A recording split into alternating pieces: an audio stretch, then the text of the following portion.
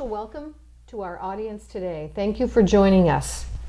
This is the Plymouth Historical Society's latest initiative, The Memories of Plymouth. It's a collection of stories, thoughts, so we can better understand what a community is, what a special place Plymouth is. Today we're very pleased to have Milton Pettingill join us. So thank you for joining me, Milton. Okay, you're welcome. All right, for the next hour or so. I've known her since she was so high. Shh, don't tell anybody that. Don't tell anybody that. We have a series of questions today that we'd like to ask you. And part of it is to take people back to a specific time and get to know you a little bit better too. We know there's a lot of people in town that know who you are. And we know that there's some people that have heard of you.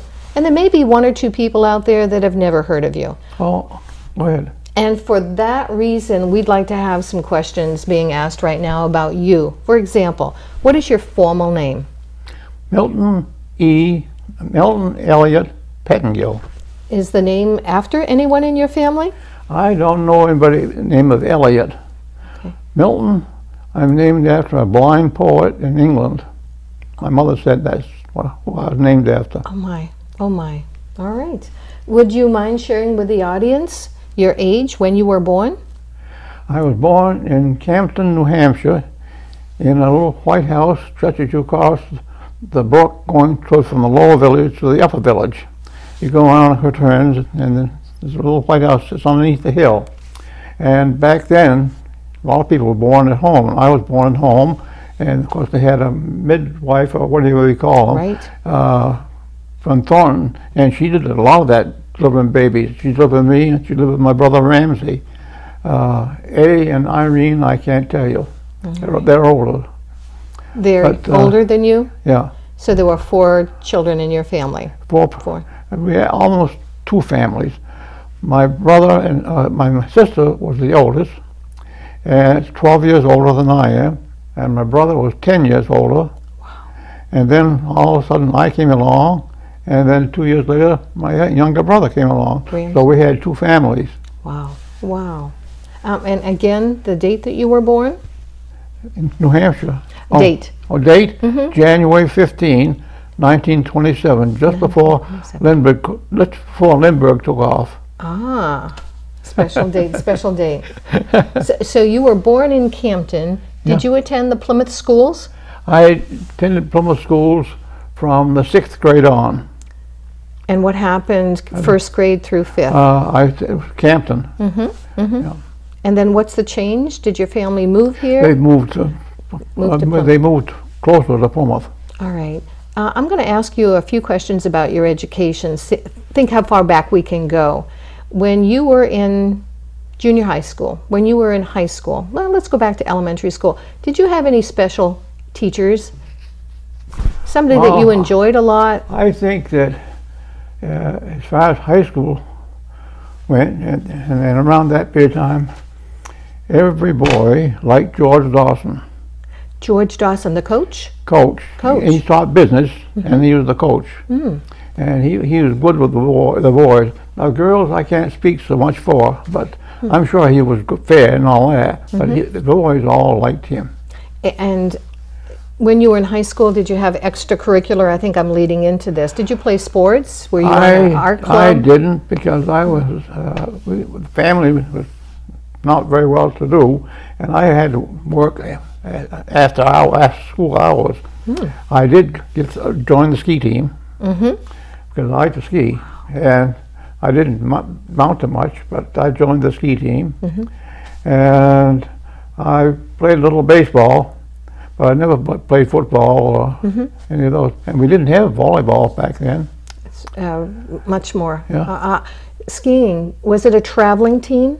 Did you actually compete against other teams? Oh, yes, yes. The ski team didn't have many meets because there weren't many schools around that had ski teams. You had Plymouth, and you had Littleton, not Ashland, Laconia, either Franklin or Tilton, or maybe combined the two there, and New London. I think it's about the only ones they were in the ski area. They didn't have a ski team in Manchester and Concord because there's no skiing down around where they. That's right. That makes sense. That makes sense. Yeah. Let's see what we have. Was there we asked you about a special teacher that you had, Coach Dawson. Were there friends that you had at that time that you can remember their names too, that maybe you've still kept in contact? My class, which graduated in 1944, had the 70th class reunion, and we've been having them every 5 years for a while. That's great. And I think we've had the last one because we've lost a couple of key people. We had a lady named Eunice Wenzel who kind of kept track of everybody and get these things organized. And the last one we had was just a luncheon up at the Covered Bridge. But there's 2 or 3 of them went well that day. One of them went home and died 2 days later. But when you get up here, you just day at a time. Although I feel fine, I have no problems. Oh, I have a few aches and pains once in a while, and my motion is stiffness in the joints. But other than that, I play golf. And until I moved up here, I played golf every day. You were Florida. In Florida. Yeah, we lived in the golf community. Up here, I'm going to start playing golf, but I have to begin to meet people because up here, people who play golf are people I don't know right now. Oh. But that doesn't bother you. It just you have to kind of get to know them. And then you have conversation, you kid, and tell stories, and brag, and complain, all those things. Yeah. We've talked about your family, 4 siblings. Could we talk about your current family? Yeah. Pat? My current family. Okay. My wife came from Laconia, and we were married in 1950, and we had 2 children, a boy and a girl. You know both of them, I do. Peter and Nancy. And then Nancy had 4 children. And then those 4 children, he has 2, 4, 6, they have 7 children. And Peter had two girls, and one is married, one isn't, and the one that's married has a daughter. So we have quite a few. You do. Is it fun being a grandparent? And one is a great granddaughter. Wow. I'm not going to ask you if that feels. Never mind. I'm not going there. When we were chatting before, you had talked about being in the service. This is World War II. We really need to name the war. Would you give a few pieces of information to the audience? What happened to you when you were recruited, when you joined the service? What branch of the service? I joined the Marine Corps in January of 1944. And they said I could stay till I graduated from high school. So I actually went in the service in June of 44. 18 years old? 45. And I went in the service with a young man from Lincoln, high school. He and I both went in the Marine Corps. And this is very funny. Neither one of us had ever had a train ride. And we took the train from from Plymouth to Boston. And they put us up in a hotel just off Scully Square. We called the Argonne Hotel. It's run by the Salvation Army. And but that was all right. And so once we got in there, they said you can go, roam around the area, but you have to be ready to go in the morning because we want to take you to the South Station and ship you to Paris Island. So we get up, and I think we left South Station somewhere around 8 o'clock in the morning, but I can't tell you, I don't remember exactly. I do know this, it was a troop train, and it was, I don't know how many cars, it had more than just Marines on it, probably Army, Navy, or whatever. And it was full, more than full. And Freddie Doverlock and I stood up from Boston to Washington, D.C. Wow. because there's no seats. Wow. And you can do it, but it's kind of tiring. And when you sat down in the seats, boy, that was a godsend. But anyway, and then I left Washington for Paris Island on another train, but because that's a small area. And I got to Paris Island, and the way they greet young recruits at Paris Island is try to scare the hell out of them so that they don't, if they say anything, they'll do it immediately. You do it immediately. And so, and they tell you that you're mamby-pambies and you sure you're old enough to be in the Marines and all that kind of stuff. Zip, off goes your hair, and they issue you a pair of coveralls, a jacket and pants and shoes and socks and underwear, and you wear that for 12 weeks. And they kept you going, doing something day and night. They issue you a rifle. This is Marine Corps. They issue you a rifle, and they say, this is your friend. You eat with it, you sleep with it, you never leave it anywhere. You have it with you all the time. And we did. And it's just one of those things you do, and you get accustomed to it very shortly. I don't mean I sleep with it. I put it down beside the bed. I didn't have to get it in the bed. But anyway, and the Marine Corps, the drill instructors, I can't speak for the Army and Navy, but they will keep after you, so you don't even think, you just do it. He says something, you do it automatically. That's the way they manage, do the things they can do. Nobody stops to question, they just do it. And it costs our lives sometimes, I guess, but you do this for 12 weeks. You can't have any ice cream for 12 weeks. Paris Island in July and August is about, I think it's about 900 degrees, but it's up around 100. And you're continually moving, whether you're running or marching or something, but they keep moving. And when you get to bed, you just flop down. So hot as it is, you go right to sleep. But at about 10, 11 weeks, there were 75 of us in the platoon. And during that time, we lost two. One was I don't know what, some kind of an Indian from the Southwest. I don't know if it was Navajo or what he was, but a little short guy. He shouldn't have been in the first place. He just couldn't keep up. And another one left, and I can't tell why. But we began to get pride. We're Marines. Pride. Oh boy, that's one thing that they have. The Marines will bellyache and squawk and take on among themselves, but don't ever get sad a Marine and a bunch of other people there, because he's going to get mad and he's going to snap you, and anybody running him down. You know what I mean? But your stint in the service was relatively short. Yeah. Yeah. Could you talk about that? You finished high school, you went into the service, and then how long were you in the service for? 18 months. And that just makes me qualified as a World War II veteran, because the war, I got in there while the war in Japan was still going. I have never drawn any benefits that I never had any occasion to, but I am entitled to certain benefits. And just because I went through boot training. That's enough. But and I don't anticipate anything.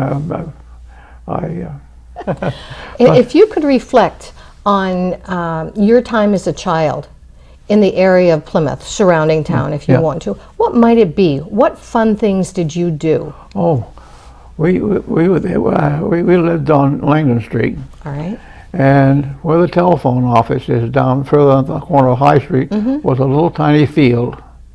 And we played sandlot baseball day in and day out during the summer. And then we would get on the wooden skis, old wooden skis, and hike across the field to Frontenac in the wintertime to go skiing up there. Neat. I didn't get into basketball and baseball, but I did baseball with sandlot. And we had probably 15 kids that in the general neighborhood that played baseball. And I have to stop and think how we did it. But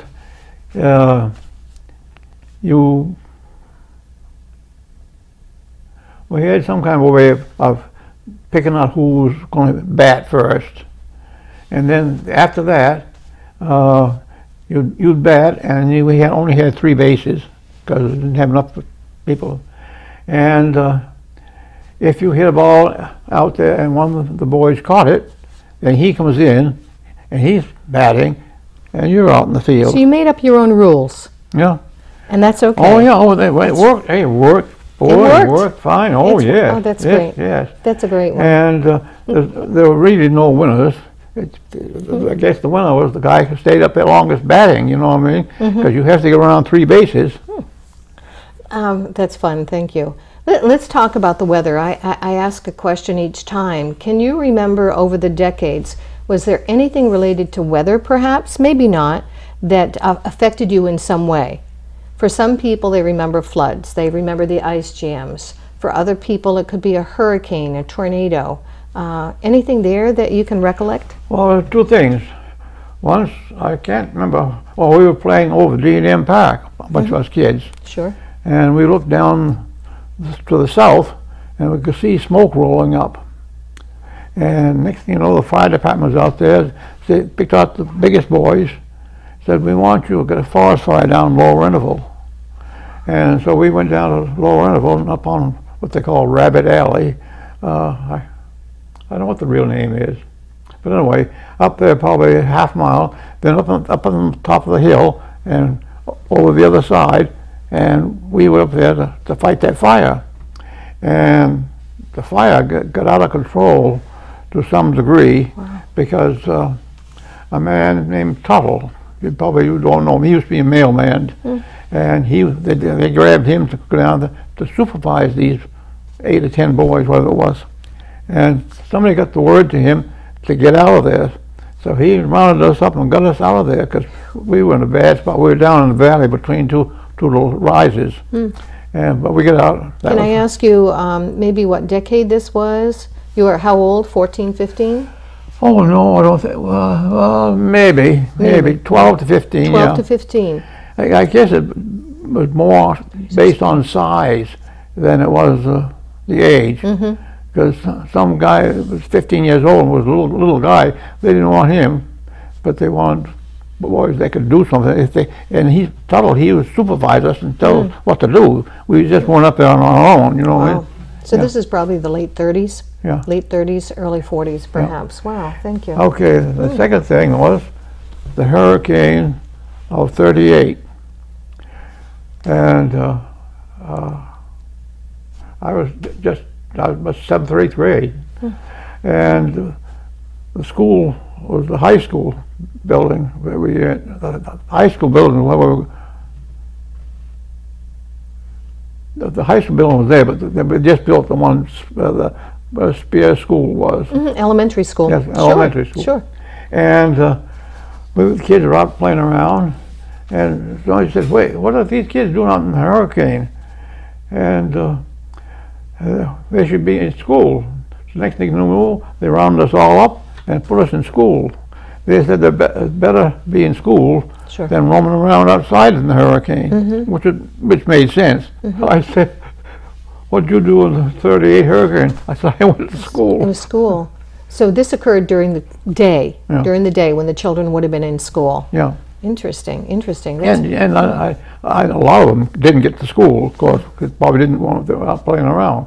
But the kids in that neighborhood, we lived on Langland Street, and the Ash kids lived next to the school, and Tuttle's on Langland Street, and I can't remember now who everyone was, but they rounded us all up. but it was a large brick building, much more And secure. I don't remember whether they, I don't remember the girls wouldn't be out playing in that weather, and whether they took them out of the homes and put them in school, I don't remember.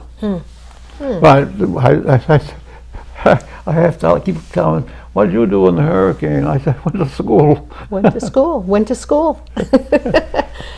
Yeah. If I was to ask you about major changes that have occurred over your lifetime, major changes in the town of Plymouth, what might some of them be? Major changes in the town? Major changes.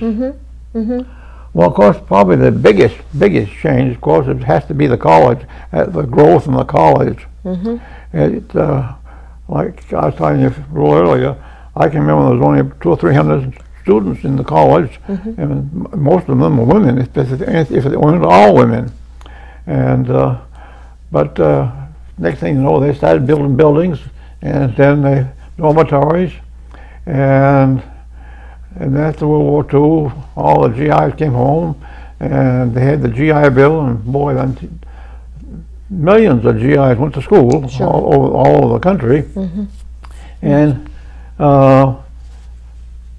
during the beginning of the war, before these GIs went overseas, a lot of them went here and there in the country to whatever the camps were where they went to train. And they began to see the rest of the country. So a lot of them, when they came back, weren't happy, were just working in the mill or something like that. They want to get out there where things were really moving. And I think that's one of the things that made all colleges grow. I guess just about all colleges grow. There may have been some, but if there was someone in the town, perhaps in your family, that affected you, who would it be? Who would it be? Who influenced you? Did you have a mentor at all? Oh, I had two. One would be my brother Eddie. He was in World War II, and he came back and he got into various jobs, and he became a selectman of the town of Plymouth for quite a few years, and he was a salesman for Deming Chevrolet. Then he became general manager, and he ran the Chevrolet franchise there for quite a few years. Where was that located? Was that located across the river? Yeah. Deming? Well, no, it wasn't. No, it wasn't. It was on South Main Street, across down near the subway station is now. Bachelor Tree Service used to be in there. Very but good. that's where he was. And across the street was the Ford garage. Pease Motors. That's where the two cars were. I think sometime later on, Heel came in down South Main Street. He sold cars down there. And I think that's the only three we had in town. On the main street. But anyway, so Eddie was a major influence. Who else, if any? Carl Adams. Carl Adams. Carl Adams was my mentor. He was he has pushed me along quite a bit. When we first moved into the Plymouth area, I used to run errands for Mrs. Albert Rand, and she was the mother of Bob Rand, but not the mother of Watson. Watson had a different mother. But she was the mother of Eleanor Dolph. And she was a very heavy lady. I don't know how, I have to try and remember back, but it seems to me she's well over 200 pounds. And she had a little apartment up over the Rand store. And I don't know how I got the job, whether it was Bob or somebody got after me, wanted to know if I'd like to run some errands for the mother. I didn't have anything to do, sure. How old were you, please? Huh? How old were you? Oh, I would have been 9 or 10.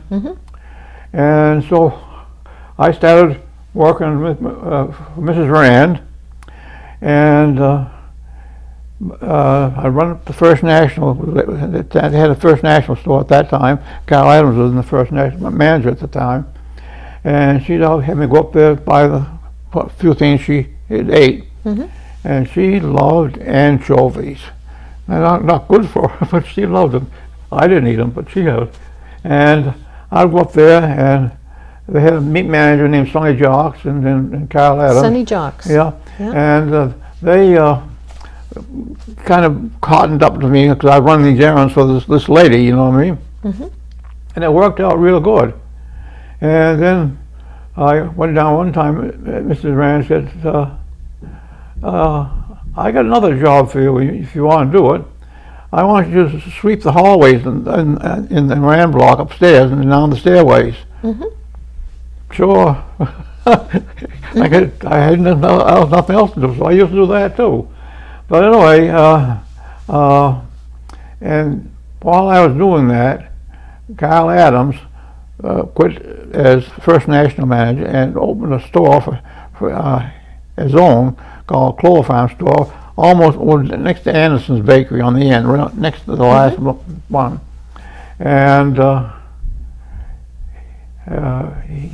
thing that got one good, and he got me in one day and said, "You want to work for me?" I said, "Oh, I guess so, sure, what?" Well, he said, "I can't have you upstairs because you're not old enough. But," he said, "you can work downstairs, and you can, when the freight comes in, you can put boxes where they have to be taken and line them up so when I come down, somebody comes down and wants a can of peas, a can of something, they'd be right there instead of kind of a hodgepodge." Well, I took to that real good, and I got that. That's how he was some tickled why I organized it, because he could run down and know if he had to order a case of peas or not, and then I would set out the cases and stuff to go on the shelves upstairs, but I wasn't big enough really to carry those cases upstairs. So they're pretty heavy. But anyway, worked back and forth. There wouldn't have been an escalator to carry them up at that time. Everything was stairways. Yeah, yeah. And of course I couldn't handle beer. Absolutely. And that doesn't mean I didn't pack a few cases around down the basement. But anyway, and his wife came down to help out Madge, and we worked down there, had a big bench. We would put eggs, 36 dozen eggs in a case. We put them in a dozen boxes and see they go upstairs. And we'd put dry beans into 2-pound bags, and potatoes. Everything back then was a peck of potatoes, not 25 pounds or 50 pounds or whatever they are now. It was 15 pounds in a brown bag, and you tie a string around it, and that's the way they sold them.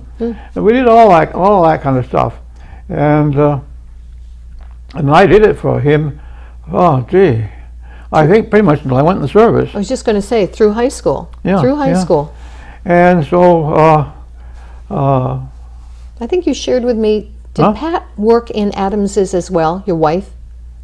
Oh yeah, she worked in the checkout when when he moved the superstore to where Harris Brothers had the furniture. Right. That building, yeah. So how many years did you work for Adams's? I would say close to 30. 30 years. As a kid, I probably got 4 or 5 years in part-time, you know what I mean? Sure. And when I came back from the service, I didn't work for him full-time. I went to work at Orway Millers because I had a man named Baxendale who was general manager of Orway Millers. And he would come up on the train on Tuesday afternoons and go back to Brockton, Mass, where his home was, on Friday afternoons. And he had another factory down there he managed for the United Shoe. And he'd stay at the Plymouth Inn. And I used to go down and play cribbage. Mr. Carpenter, the old man. Buddy Carpenter? Huh? Buddy Carpenter? Arthur Carpenter? Buddy's father. Father. Arthur Carpenter Sr. And he was a great cribbage player. And I'd seen Pellegrino, the salesman, I know one man came around, he sold beauty products. And another man came around, I can't tell, he had several salesmen come in on a regular basis on their route. And boy, the minute they get to the door, he was sitting down playing cards. They wanted to play cards. They wanted to beat him. Funny. And then eventually he taught me how to play. And I don't know why. My father did. My father was a good cribbage player, but we never played cribbage at home. But anyway, he taught me how to play. And you play cribbage? No. Well, cribbage. If you have a perfect hand, just a minute now. Perfect hand, you get a score of 29. There's only 2 ways of getting it. And the people played, Ramsey played, and my son Peter plays, and his 2 girls play, and... So I need to learn how to play. Huh? I need to learn how to play. Yeah. And Nancy's 4 kids, Wow. all 4 of them Wow. play cribbage. Wow. And anyway, so Mr. Carp and I will play, and I got a 29 hand. And of course he's all excited. He hit us, guy, boy, look at that. And he got a hold of Ariel Roberts. Oh. She had to write it up. Writer for the Plymouth record. And the way it was written up is Mr. Carpenter dealt me a 29 hand. It's all Mr. Carpenter, Mr. Carpenter. I got the 29 hand, but Mr. Carpenter. Well, anyway, so, and I've had 2 in my life. That's really exceptional. But as I say, all of our grandchildren, all of them, can play cribbage and play cribbage well. Wow. And they all come in when they're around. Come on, Grandpa, we're gonna play cribbage. I say that every kid should learn to play cribbage because they learn to count. Oh. There's 15-2, 15-4, all kinds of combinations. They learn to count, and they learn to count well. Is that how you moved? I wonder if, from your different jobs, because you ended up being in a bank. Yeah, well, coming back to Mr. Baxendale. By the way, if your name is Baxendale, you go to Dartmouth College for nothing. It's too late to change your name now. He died. And why? Oh, so if I was of the same name, is there a reason for it that you're aware of? Family did something way back and left money. Fund the money. Yeah. Sure. Yeah, but anyway, he was sitting on the porch down at the inn one day, and I was down there. I'd been playing cards with Mr. Carpenter. I came out and sat down, and we were talking. He said, "What are you going to do now?" Well, I said, "Well, I'm not sure. I got to get a car because I can't get around without a car." And I said, "I'll see my brother Eddie and get a car."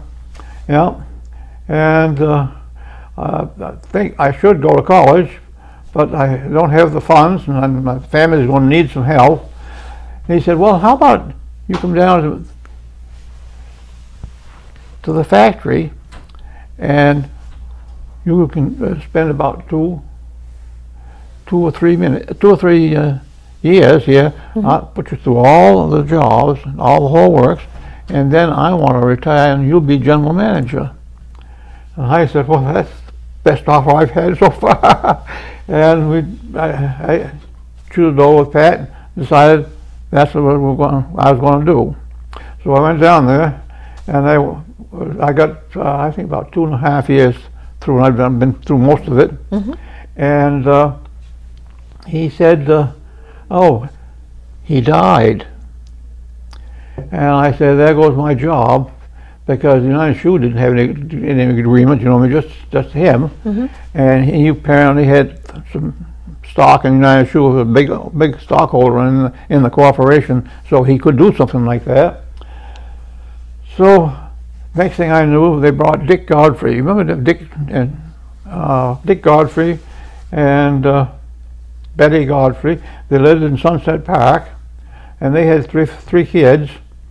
And he came in from Orono, Maine, and as general manager, and he worked there for I don't know how long, because when he came in. That at the end of my job, and I wasn't going to work in Ori Miller for very long.